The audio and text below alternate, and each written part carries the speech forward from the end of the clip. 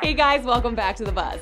Our jaws absolutely dropped when we heard this news, so you may want to sit down for this one. TMZ reports that Kim Kardashian stands to make around $85 million from the new video game iPhone app that boasts her namesake, which is apparently more than she made total last year. As if this chick needs more cash flow. TMZ cites sources close to the deal who say Kim takes home 45% of the profits from the game Kim Kardashian Hollywood, and the game stands to rake in $200 million this year alone, and according to this insider, costs associated with the business are relatively low and won't exceed $10 million, so TMZ says 45% of $190 million brings Kim's cut to around $85.5 million bucks. Insane!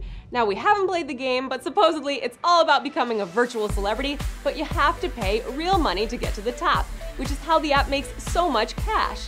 It sounds like momager Kris Jenner really earned her percentage on working out the details of this super lucrative deal. We are officially in the wrong business. That's all for now. Keep checking back right here for more entertainment news.